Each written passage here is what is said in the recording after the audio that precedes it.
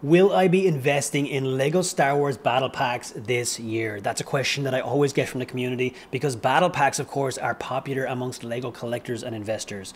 And just a couple days ago, I made a video where I walked through the history of Battle Packs. What are some of the value increases that we've seen on this theme? What are some of the return on investments that you could have gotten if you invested in Star Wars Battle Packs a couple of years ago?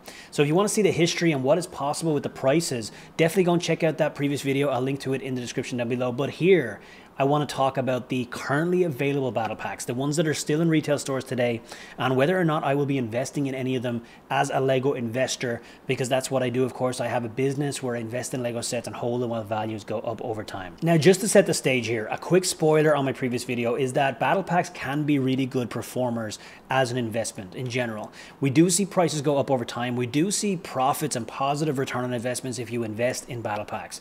However, sometimes the hold time can be a couple of years, and it's not always a theme that you can easily buy and then sell within 6 to 12 months, which is what I like to do in my Lego investing business. A lot of the times with the battle packs, the price can go flat for a while, and the reason that can happen is because there's a lot of supply out there. There are a lot of other Lego investors who are buying these battle packs, and the supply in the aftermarket can be quite strong. Likewise with the demand, there is a lot of demand out there, but there are also other battle pack sets that some of that demand can go to. So if you're a Lego fan who wants to build an army, you could have an option of different clone troopers that you want to buy, or maybe you even want to build a stormtrooper army. And there are different options out there, and it can lead to a lot of different substitutes, a lot of different options for fans of battle packs to go to, especially since this is a theme that has been going for a long time. So there are a lot of old sets out there that people might want to go and collect. That can take a little bit of the demand away from the one you might be thinking about investing in the aftermarket. So although I do think demand on most of these sets is sustained long into the future, it can be cannibalized by future releases that are a little bit similar to the one you might be investing in. So these are some considerations when we're thinking about investing in battle packs. But that said, yes, they do go up in value a lot of the time, and yes, you can make strong return on investments, in some cases very strong return on investments, by investing in battle packs. Now, am I going to be investing in any this year? Let's find out. So first, we're going to jump in and just quickly chat about the 4 battle packs that are available today in retail stores. The first one we're going to see here is 332nd Ahsoka's Clone Trooper. So this is a Clone Trooper battle pack. We've seen many of them over the years as I walked through in my previous video, but this is the currently available Clone Trooper battle pack, 332nd Legion. It is set number 75359, 108 pieces. Obviously the main event here is the 4 Clone Troopers. That's why we buy battle packs, and I love these Clone Troopers. I love the design. I love the combination between the blue and orange, and I think it's a little bit more kind of unique to some of the Clone Trooper battle packs we've seen over the last couple of years. This set was released in August 2023, and it will be retiring this year in 2024. And so by the time it retires, it's going to have a shelf life of around a year and a half. 4 different minifigures, and all of them are unique to this set. We have Clone Captain Vaughn, and then we have 1 copy of this Clone Trooper, and then 2 copies of this other Clone Trooper right here. Now, also worth mentioning here is the price, because of course this is a $20 MSRP. Now, in the past, we've seen a lot of the battle packs sell for $15. In the last couple of years, it has increased to $20. I do wish that we still had these at the $15 purchase price. Because of that $20 purchase price, we see a price per piece here of 18.5 cents, in a little bit on the higher side. But of course, whenever we have a set that depicts minifigures or centered around minifigures, we do expect the price per piece to be a little bit higher because it's higher value parts. However, that is much higher than what we used to see for battle packs that were similar. The build that comes with this, I don't think much of it, but obviously with battle packs, that's not why we're buying it, so it doesn't really matter to me all that much what you get inside the box here in terms of the pieces. So 332nd Ahsoka's Clone Trooper battle pack is retiring this year, and in a few moments I'll talk about whether or not I'm going to be investing in this set. But we also have some other battle packs that are also still available in retail stores today, such as Clone Trooper and Battle Droid battle pack. This is 75372, and you get a lot in this box right here. This is a jam-packed battle pack. It is a $30 set, 75372. And if you just look at what's included in the box here, we have 2 of the prequel trilogy droids. We have a clone shock trooper. We have 3 clone troopers phase 2, and then we have 3 super battle droids, all in a single battle pack. Now I know it's a higher price, it's a $30 set right here, but we're talking about 9 different minifigures here if you're counting these droids as minifigures, which I kind of do. That's a lot for a battle pack, right? That is over double what you're getting in most battle packs here. So we're talking about pretty good value in this box. The price per piece is 13.9 cents because the purchase price, of course, is $30. And 7 of those minifigures are also unique, important to call out. Now, this is a new set. This was released in January of 2024. It has not even been on the shelves for 6 months right now, so it is not going to be retiring this year. As of the latest information, at least, there is no plan to retire this in 2024. I only buy retiring sets as part of my Lego investing business, and so for that reason I will not be investing in Clone Trooper and Battle Droid Battle Pack this year. What about 501st Clone Troopers Battle Pack? So this is yet another Clone Trooper Battle Pack. This is the 3rd one currently available in stores that is featuring Clone Troopers. And 501st Legion we've had in the past. Again, in my previous video, I showed the performance of that. Another spoiler, it was a very, very strong performing Lego set. The previous 501st Legion set was a really, really good investment. And I invested in them. I did quite well on them. But this one, 501st Clone Troopers, is a lower priced version, just $20. The previous version came with some droids as well. But this is just 4 Clone Troopers in the box, $20. It is set number 75345, 119 pieces. And if you just look at the Clone Troopers that we get in here, we get 2 of the Heavy Trooper Phase 2, and then we get Clone Trooper Officer, and then we get Clone Trooper Specialist in the box here. It is a $20 set, so the same price as the Ahsoka 332nd, and this was released in January of 2023. Now, this set was scheduled to retire this year in 2024. However, it has been pushed out. So as of the latest information, this set will not be retiring this year in 2024, and it will instead be moved into the following year for a 2025 retirement. For that reason, I will not be investing in it this year. So whenever I see retirements getting pushed out, for me, that is just an immediate nope. I will not invest in this set. I don't want to hold it for that extra year before it retires. And so for me, this is definitely a no for investing this year. But I do like the set. And again, I did quite well on the previous 501st Legion as an investment. And then the 4th currently available battle pack that we have in stores today is the Ambush on Mandalore. So this is another Mandalorian focused battle pack. We've had some of those in the past. 75373 with 109 pieces. $20 purchase price, and you get 4 different minifigs in the box here. Brickset has not yet made the kind of breakout of the exact minifigs because this is a brand new set. This was released in June 2024, so it's literally a week old as of recording right now. Brand new set, 109 pieces, and a $20 purchase price.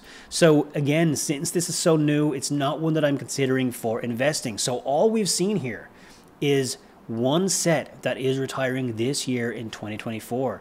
The other 3 that are currently available in retail stores right now are not retiring this year. So the one that is an option for me to invest in is, of course, 332nd Ahsoka's Clone Trooper Battle Pack.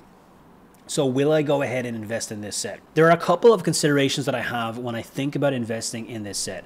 And one of the first ones is people are buying this set to build armies. They're buying it because they want a lot of minifigures.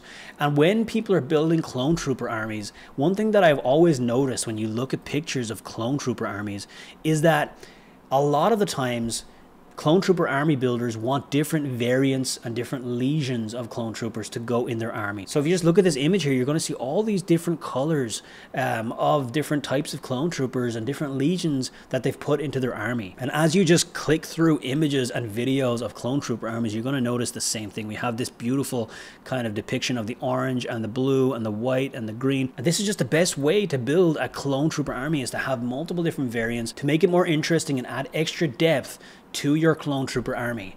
And so if you are concerned about the fact that there are currently multiple different Clone Trooper battle packs on the shelves, why would someone want to pay an inflated price for 332nd after it retires, because they could just go and buy 501st instead, because this one will still be available in stores? Then you do need to consider the fact that Clone Trooper army builders may want both of these. They may complement each other, because if I'm a Clone Trooper army builder, I want some blue troopers and orange troopers. I want 501st Legion and 332nd Legion. And so these are some considerations that I have. However, I also see the hesitation, because it is definitely true that not everyone who buys these clone troopers is buying them to build a massive army. Some people just want a handful of clone troopers. And if we want the value of 332nd to go up over time, this is going to retire at the end of 2024. And 6 months later, if we want to see that this set is selling for $30, $35 on Amazon, we need to consider the fact that some people who may be going to buy this clone trooper battle pack for $35 would simply just instead buy the 501st clone trooper when they are available at retail or at a discounted price, such as $15, $16 whenever it goes 20% off. It's important to realize that some of the demand for the Ahsoka's clone trooper will go to 501st because it is still available at retail prices. So that could slow down the demand a little bit, which could slow down the price growth. Likewise, the supply is possibly going to be high on the 332nd Ahsoka's Clone Trooper Battle Pack this year because it's the only one retiring. It's possible that a lot of LEGO investors who are excited about battle packs dive in on this one, and therefore we have a little bit high supply on it. And because some of the demand goes over to the other Clone Trooper Battle Packs, then it's possible that this one doesn't have as good of a return on investment as we might have hoped. So those are some things that cross my mind when I'm thinking about investing in this set.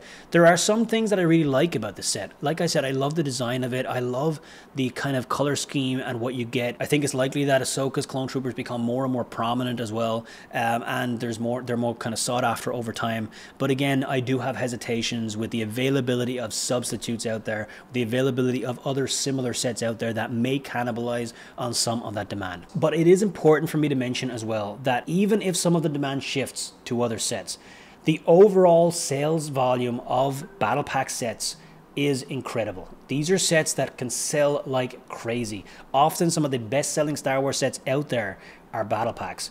And so will these sell in retirement? Absolutely they will. I have no doubt about that. They're going to continue to sell. They are going to have sustained demand into the future. My question is, will they perform at the level that I'm looking for, or would I be better off investing in a different LEGO set?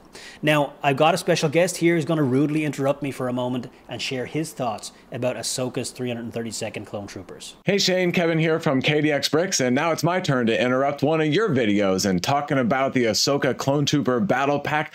I like it a fair amount. I have 3 reasons that I'm high on it. Number 1 is pretty much all previous battle packs with Clone Trooper in the set name have performed very well. My second reason is these Clone Trooper minifigures really stand out, especially with the orange face. But when you look at them in a lineup of other Clone Troopers, they fit in really well. So it's a nice give and take. And then my last reason is because Ahsoka's story arc is just getting started. Season 2 of her series has been confirmed, and it sounds like she's going to have a prominent role in the Mandoverse movie that's coming out, I think, in 2026. And the intent behind that movie is to tie together The Mandalorian, the Book of Boba Fett, and the Ahsoka shows into one mashed together storyline, which I think will be really cool and can drive the desirability of this set. But with all that said, I'm not crazy enthusiastic about these battle packs. I'm not nearly in love with them as much as DG Bricks is. At this point, I think it's blind love for him. No, I'm kidding. But I do have some concerns. Number 1, there are 3 Clone Trooper battle packs on the market right now. I'm concerned that there might be too much supply of Clone Trooper minifigures once all these sets retire. And I wonder if we might get some Clone Trooper battle pack fatigue right when all of these would be primed for selling on the secondary market, which could drive the price down. And also I'm concerned because this set has the lowest sales velocity of the 3 on Amazon, and this is the only one that is expected to retire at the end of this year. Well, those are my thoughts on this set, everyone. Thanks a lot, Shane, for letting me jump in for a minute, and I look forward to doing it again sometime. All right, thank you, Kevin from KDX Bricks, for sharing his thoughts here. And as you can see, a lot of it kind of aligns with my thoughts as well. What about DG Bricks? David, what do you think about the 332nd Ahsoka's Clone Troopers as an investment?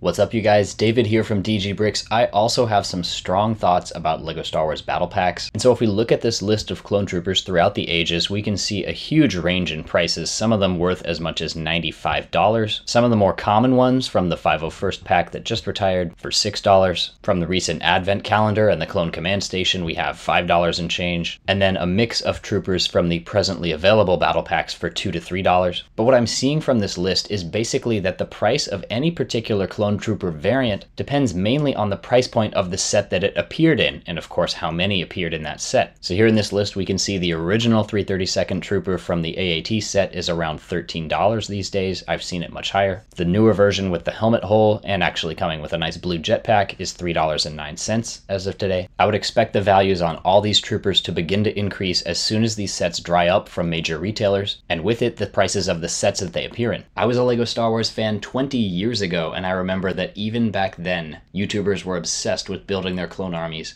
I don't think this is going away. I think it's the most popular faction of all the Star Wars factions to build with, and that is evidenced by the prices of the battle packs. With amazing sets like the ATTE, the Coruscant Guard gunship, all of the battle packs, the 501st battle pack, the first one from 3 years ago, we've had such good clone army building sets, Republic fighter tanks as well, in the last couple of years. I would expect at some point LEGO's going to drop the ball and this is going to dry up somewhat, and when they do, that's an opportunity for LEGO investors like you and me. Back to you, Shane. And there you have it, folks, some valuable thoughts about whether or not this will be a really good investment this year. What is my decision? My personal decision is I'm unlikely to invest in this set. I'm not saying no for sure, because I will be monitoring it throughout the year. I'll be watching to see what happens with the supply and demand. I'll be watching to see what prices I may be able to get it for. If I can get a significant discount, then yes, I will likely invest in it. I have invested in multiple battle packs in the past. I've always done pretty well on them. And so I do want to continue investing in battle packs, but I just have some reservations about this one. So right now, I am unlikely to buy it, but that could, of course, change throughout this year. And if you want to learn more about exactly how I pick my LEGO investments and how I build my business, I actually wrote an entire book about that. So it's called Winning Set Secrets, and this is my playbook for building a LEGO investing business. And I also give it for free for those who test drive my Inner Circle program. So you can get a link down below if you want to go ahead and get your copy of Winning Set Secrets. I think that will be a massive help for you if you are building a LEGO investing business and getting started with picking LEGO investments. So that link will be in the description down below. And I hope you found this useful. I hope this was enjoyable to you. And with that, thank you so much for being here. I'm Shane from BrickBucks.net, and make this your year to lift off and be free.